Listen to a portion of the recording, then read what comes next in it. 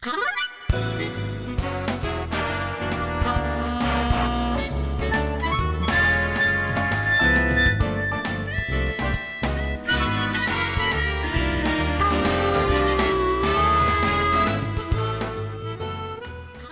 I don't want to say too much about too much, but I'm over here fishing. I'll show you where I fish usually. This little place right here.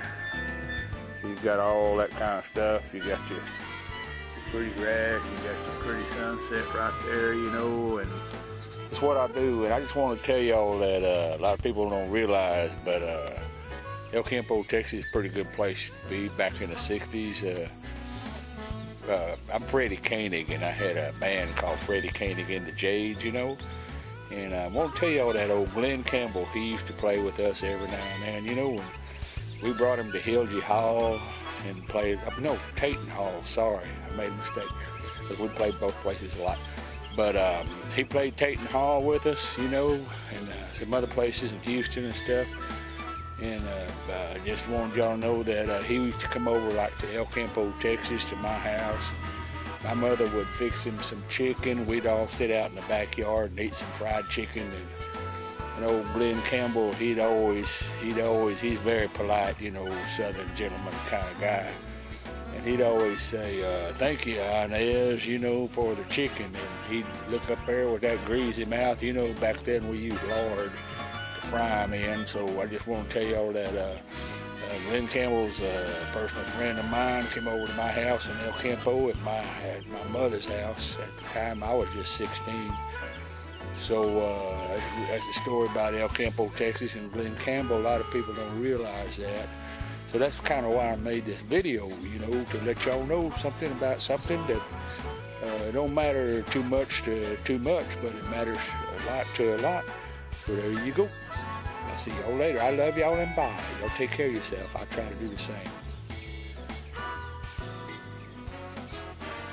Yeah, I got to thinking I just wanted to add one little thing about what I said a while ago about Glen Campbell.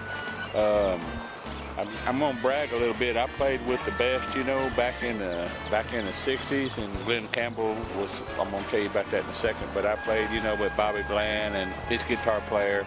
And man, I can't even name them all, you know, Bo Diddley and the whole thing, you know. But I'm just going to tell you what, when we played Taiton Hall, and Glen Campbell got up on stage, you know, the kids didn't know anything. They smart kids, a lot of them Bohemian, Czech, German, whatever, you know. And but man, they knew he was good, but you know, we were musicians, man. He blew us away, man. Glen Campbell, he got up on stage and the Jades was watching, and the guitar players in the Jades, man, we were like mesmerized, man, I'm telling you. So I just want to tell y'all that, how good he was. He was a guitar player, a showman, a singer, a nice guy, everything you can think of. And he come to a little old town like El Campo, Texas, and played a little old town smaller than El Campo and played Taiton Hall. So he must have been a good guy. We didn't pay him all that much, you know, because we didn't have that much, but he was a good gigger, man. He hung with us, and he played the game. And then we kind of think every little blessing he's had along the way, we kind of say, thank you, you know, thank you, Jesus, kind of sort of thing, okay? Now I'm going to check y'all later. I love y'all still, and bye.